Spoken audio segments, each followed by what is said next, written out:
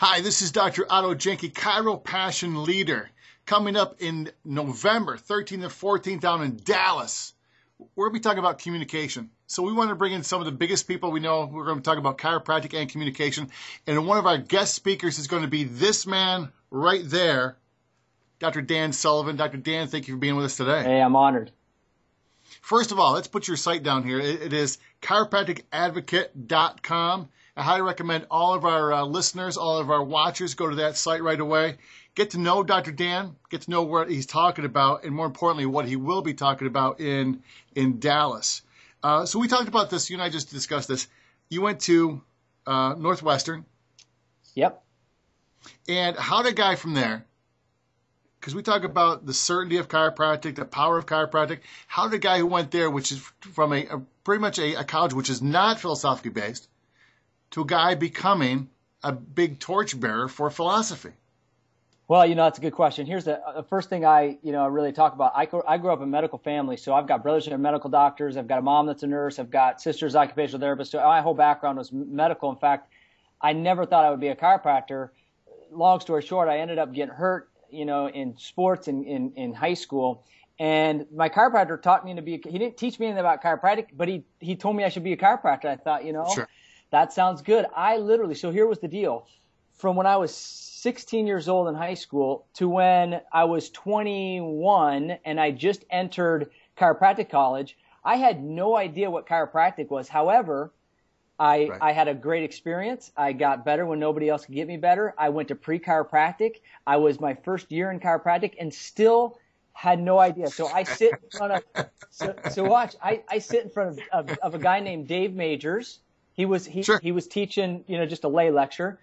Game face. Yep. And then I listened to Reggie Gold, and I had some upper trimester students that were mentors of mine. And here was my thing. When I first heard the story, when I first heard chiropractic, my first thing was, if for 5 years I was going to be a chiropractor, I was studying pre-chiropractic, I had a chiropractic experience, I kind of knew everything what I thought. I had visited 3 other chiropractors, and I didn't know what chiropractic was for 5 years. Can you imagine? Here was my thought was, what does the rest of the public think chiropractic? How would they ever get the idea if I was Absolutely. in it? And so one of the things I'm going to talk about in Dallas is really bridging that gap. If we don't recognize there is a gap, if we don't recognize that the rest of the public has no idea, and we have this thing that and here's one of my, what my, passion is right now is we have not only have this beautiful principle, but it's backed by the best evidence in the world. And whether we like it or not, the language of today is science. I'm not a huge, I never grew up, I wouldn't say I didn't grow up in science. I don't love science because I love science. It's confusing to me. I think it's, neurology is confusing to me, but I want to walk into any room, anytime with anyone and to be able to defend and more importantly, have certainty and power in the words and to be able to actually represent chiropractic and its philosophy to its best. So that's kind of my short version there. Awesome. Absolutely awesome. One of the great words you used, which we love in chiropassion, is certainty. And you talk about the certainty of a chiropractic adjustment.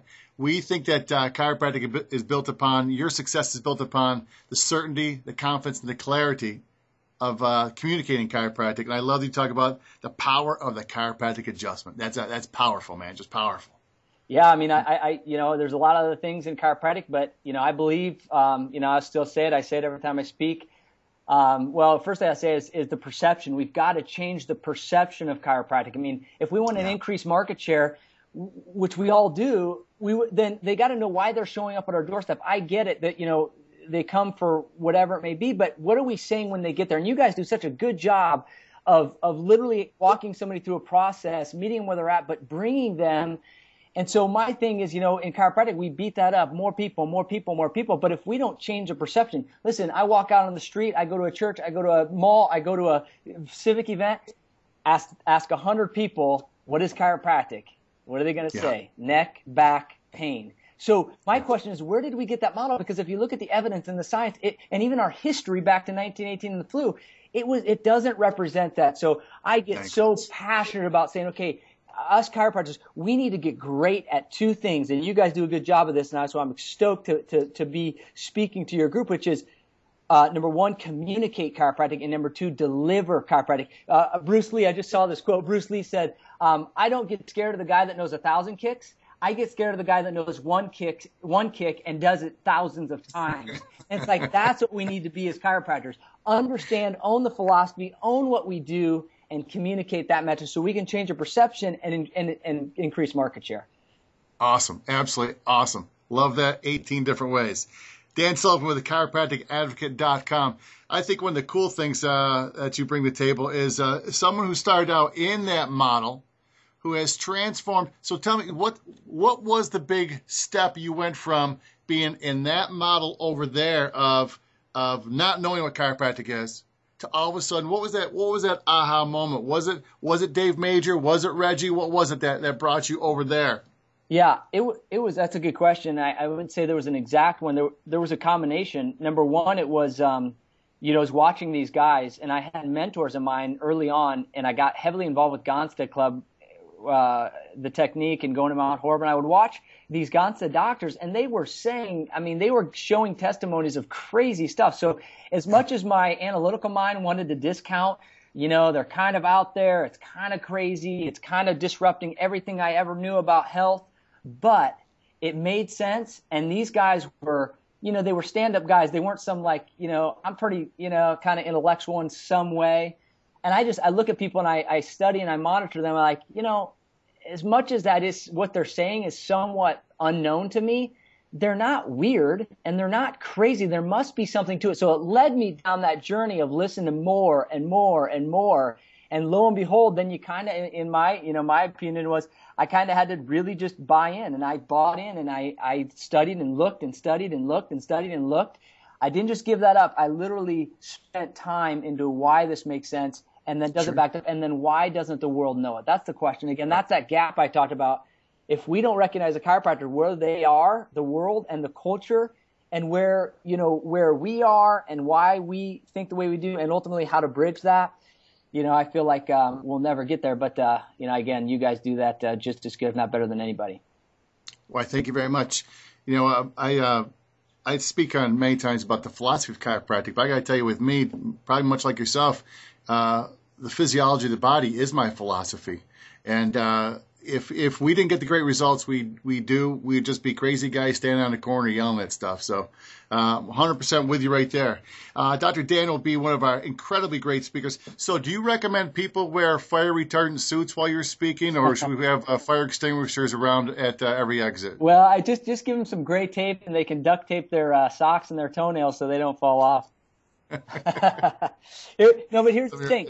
Here is the thing, Doc. Though here's one of the things that I'm really going to speak about, which in every room is that I'm so, and you guys do a good job of that. I see Dr. Joe a lot talking about this, but I refuse to let anybody discount the power of our philosophy, the beautiful, truth of our philosophy on the grounds that it's unscientific. And that's the thing that gets me. I know we can walk into any room and own the philosophy. And when we own that, we stay in our lane. But at the same time is when we know that, so for instance, the best literature, PubMed gold standard literature, supports and shows that chiropractic is more proven to improve visceral systemic physiology than it is to help musculoskeletal back pain. Absolutely. Absolutely. And I'm going to show it. And the question, though, is why doesn't anybody know this except us? And so that's where we have to have a strong voice, but that voice has to start inside our own heads first.